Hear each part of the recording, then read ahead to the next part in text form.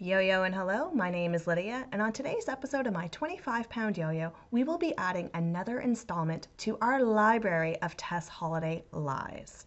Now, today we'll be reviewing a recent article that she published on today.com.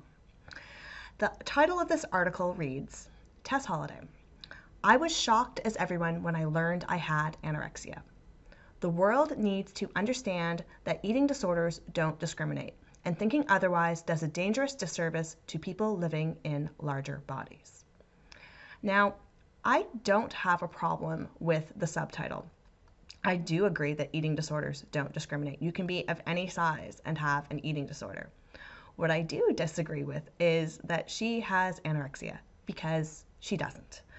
And I'm going to go through this article about her thoughts and feelings, and I'll say what I agree with and what I think is just utter nonsense and lies. So let's get right into it.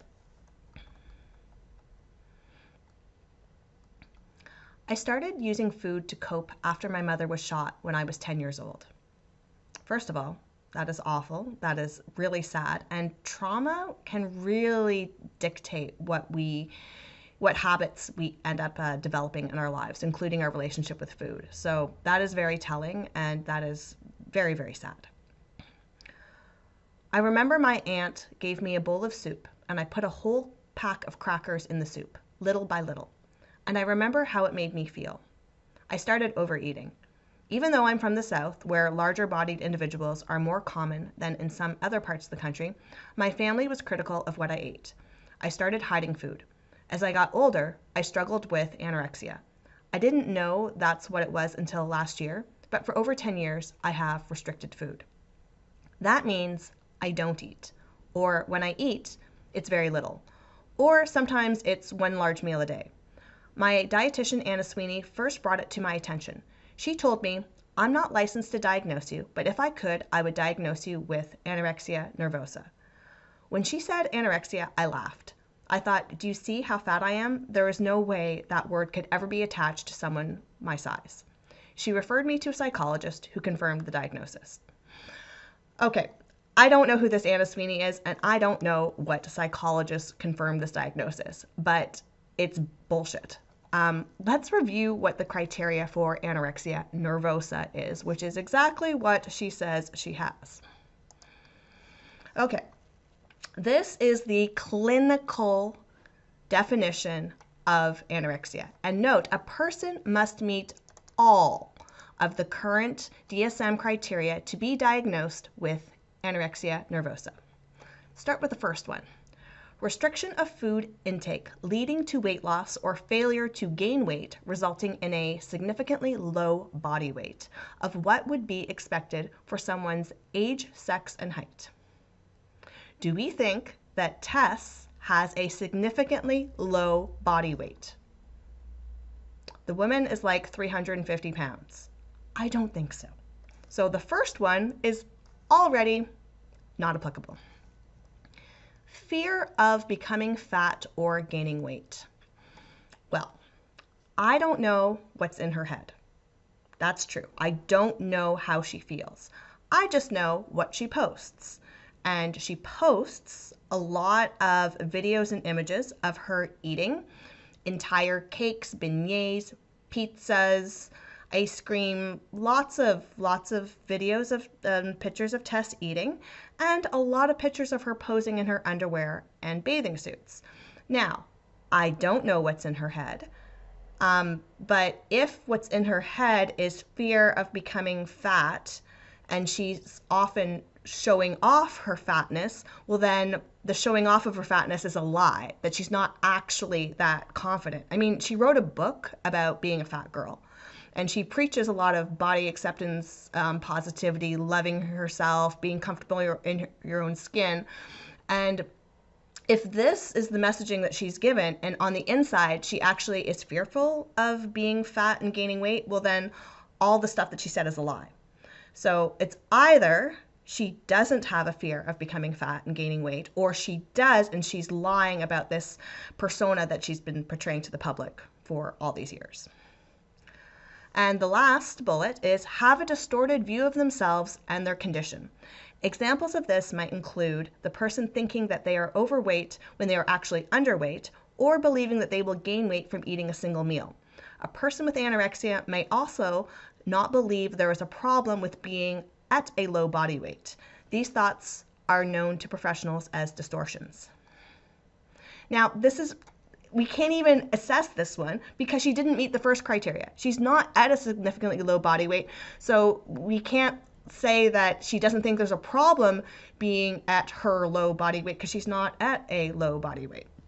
I don't know what sort of distortions she has. She could see something different when she looks in the mirror. I don't know what that is. The woman is already morbidly obese. Does she see more morbidly obese? I don't know. She's probably about 350 pounds. Does she see someone who's 600 pounds in the mirror? I don't know. Or does she look in the mirror and see a thin, fit person? She might have distortions, but this last bullet, it's not applicable. So if we can review, we can read and understand, no, I'm not a doctor, but I can read these 3 bullets and see that Tess does not have all these 3 bullets. She might have the middle one, but I don't know really what's in her head. But she definitely does not have a significantly low body weight. Let's go back to the article.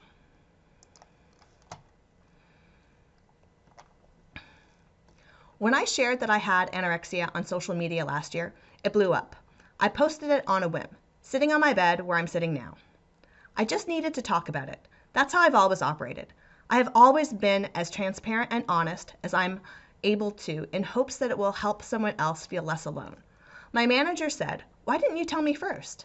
I didn't think it would be that big of a deal, but I had no idea how broken the eating disorder community is. I had no idea how few resources there are for people like me.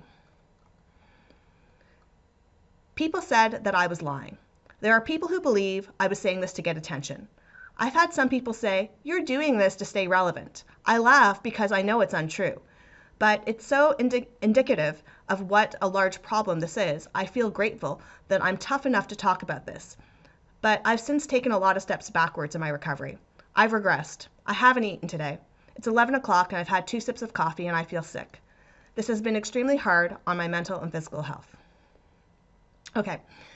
I do believe that there aren't as many resources to help people with eating disorders. And I do believe we need to have a conversation about it.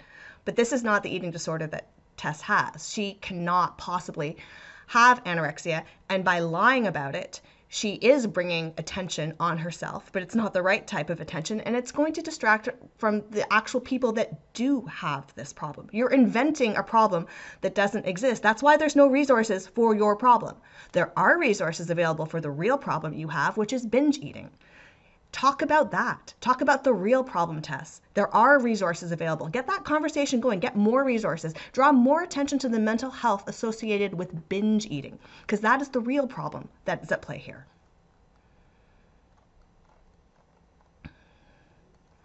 I chose to share my diagnosis because it's not about the desire for thinness. I'm not restricting because I want to be thin. I've just done this for so long. I wish I could tell you that I'm good at feeding my body, but I'm not. I tell myself, oh, I'll eat later, but I didn't realize that by not eating, I was starving my body. Your body just holds on to whatever food it can because it doesn't know when you're going to feed it again. I still struggled with wrapping my head around, how can I be in a fat body and be starving? Then I realized that bodies of all sizes and shapes starve. Editor's note. It is a myth that anorexia only occurs in patients who have extremely low body weights. Atypical anorexia nervosa is a restrictive eating disorder that occurs in patients whose body weight is at or above normal, and experts say it is under-recognized. Okay, a lot to unpack here. Let me actually start at the bottom with atypical anorexia. Okay, so atypical anorexia is very similar to anorexia nervosa, except it doesn't require the extremely low body weight. So, atypical anorexia is presented with a weight status in a range traditionally considered to be healthy. So that's a BMI between 18.5 and 24.9 at the time of seeking treatment. Although I have heard you can also be above this range. Had experienced a greater drop in BMI. had been ill for about 10 months longer, had eating disorders that were just as severe in terms of common symptoms, rates of amenorrhea, and number of reported physical symptoms. Okay, starting at the top. Her BMI is not in the healthy range, it's way above it. But let's say typical anorexia can occur in people with even higher BMIs. We need to experience a drop in BMI. So what they're saying here is that the trajectory of someone experiencing atypical anorexia means that they could be on a trajectory to getting anorexia nervosa, but they haven't lost that amount of weight yet.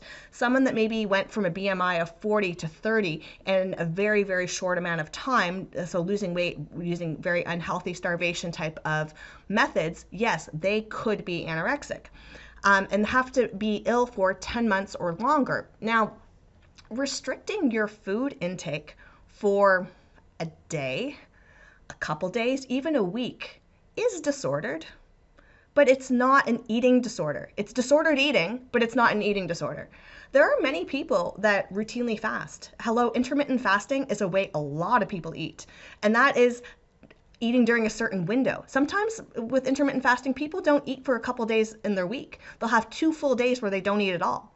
And then the other days they eat. Or they do OMAD, 1 meal a day, which is what Tess was saying that she sometimes does. Some people eat like that. They restrict the window in which they eat, but that's not an eating disorder. It's a pattern in which they eat. Some people can argue that it's not a healthy pattern or it's disordered in some way, but it's not anorexia. Just because you restrict at some points does not mean you are anorexic. You would be anorexic if you were restricting to the point that you dropped a lot of weight in a short period of time. This is not happening. If we look at pictures of Tess from 2011 to now, she's been gaining weight. She's gained at least 100 pounds. Okay? You cannot be gaining weight and have anorexia. That is impossible. So that's my first problem with that piece. So she doesn't have anorexia nervosa, and she doesn't have atypical anorexia.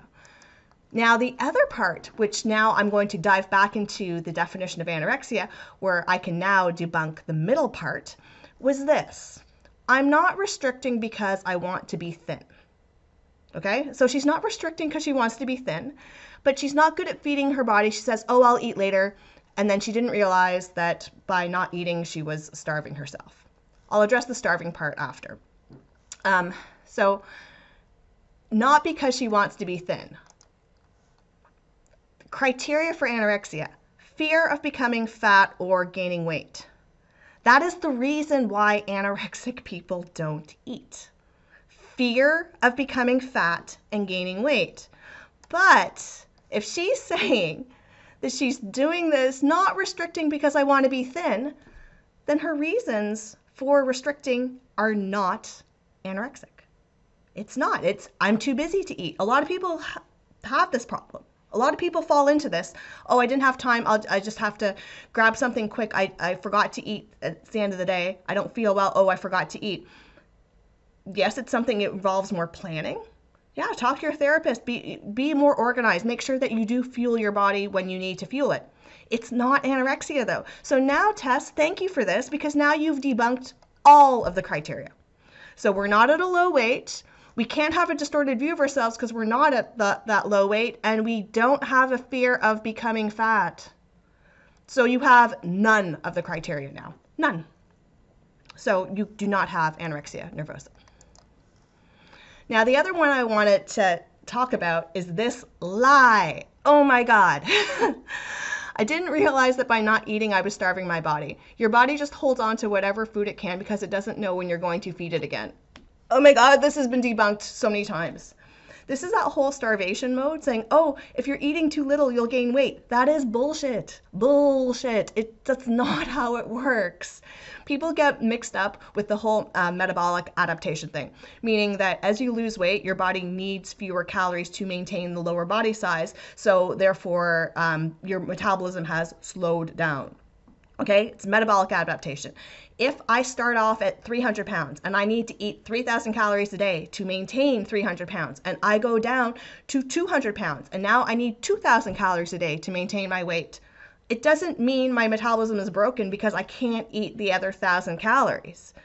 It means if I eat the other 1,000 calories, I'll go back up to 300 pounds. It's metabolic adaptation. It's not starvation mode. It's not my body holding on to everything because I'm not giving it enough food. It just means my body requires less food. You do not gain weight from not eating. That's bullshit. There are actual people that are starving, real people in countries that have food deserts that are starving. How dare you say that you're starving? You're not. You're restricting your calories for a day or a few hours and you didn't eat, and that's not good. And yes, you need to plan better, but you're not starving. Please don't tell all the fat people that the reason why they're fat is because they're starving themselves. That is not true. They are fat because they are binging. Let's continue.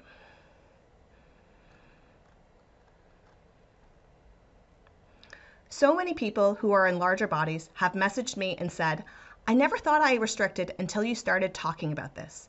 It's been very empowering, but it's also made me incredibly sad. To get a diagnosis when there is so much weight bias and stigma in the medical industry is difficult. It's tough when you hear the word anorexia and it's only equated with one kind of image. It's detrimental to so many people, including myself. The reason why it is only associated with one kind of image is because anorexia nervosa, which is the anorexia that you claim to have, is only associated with one kind of image because the first bullet of the criteria is extremely low body weight. That is the criteria. So that is why obese people are not shown for anorexia nervosa. Now, I agree, the conversation around atypical anorexia probably should be bigger. We probably should be talking about atypical anorexia. That way we don't get as many people that end up developing anorexia nervosa. I agree. But honey, you don't have the other one either. That's not your disorder. If it was, you would be a lot smaller than you are right now. Recovery for me is messy. It's lonely. It's hard to deal with something for which there isn't enough support. Having a diagnosis has been liberating, and it has made me feel less alone. But the confused look on people's faces when I say anorexia, or the stares I get if it comes up in conversation, that's hard. I remind myself that my feelings are valid. I go to therapy. Talking about it has helped. I surround myself with people who can gently say, have you eaten today? Or let's have a protein shake. I make sure I have things in my house that are easy to grab and eat.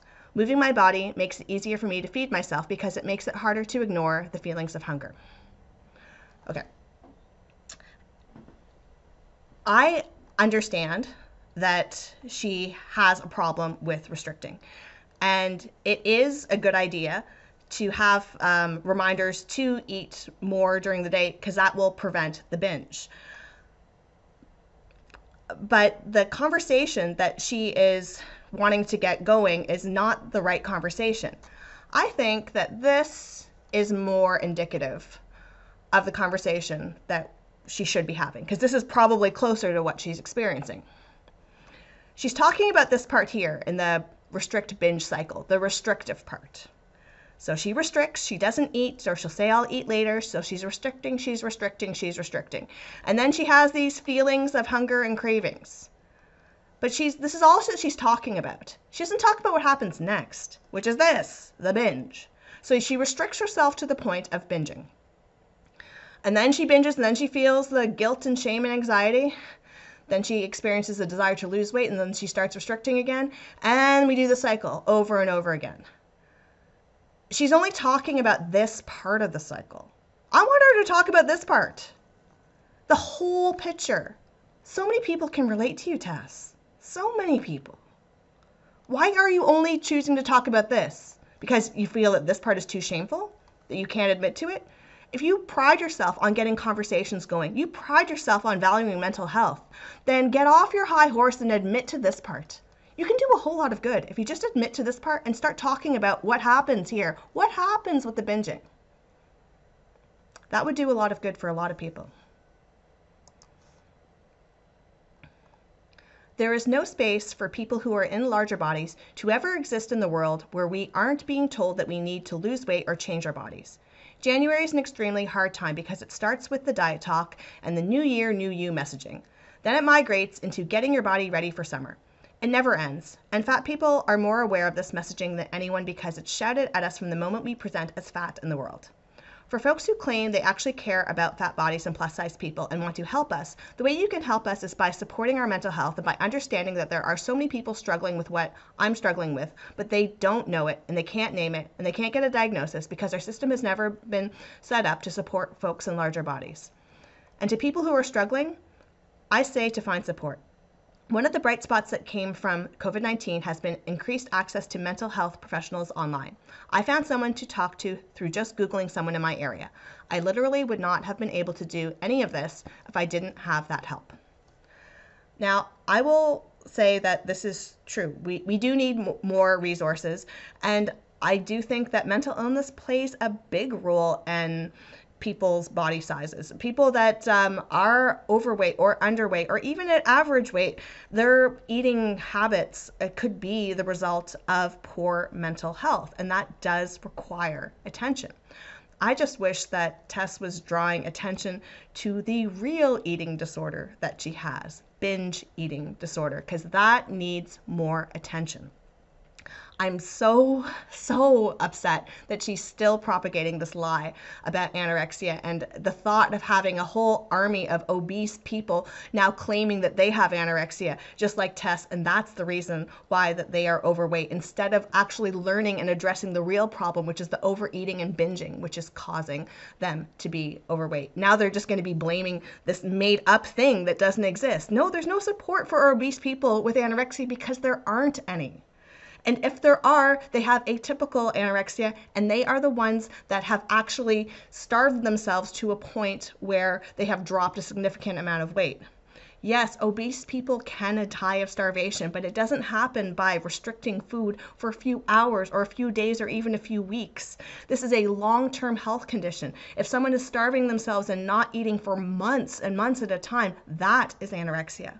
This, I didn't eat today, or even trying to frame it like, I'm not even doing it out of thinness, I just forgot. Well, in order to make yourself look so body positive that you don't care about thinness, you're actually bringing yourself farther and farther away from the definition of anorexia. You see, you can't have it both ways. You want so badly to have that diagnosis of, no, it's a real thing. I have the skinny person's disease, but I'm fat. I have anorexia. You're clinging to that so badly, but you can't let go of your body positive fat acceptance messaging. So you're trying to straddle both lines, but guess what? You're disingenuous to both.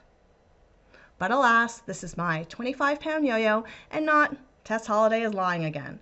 So until next time, yo-yo and let's go.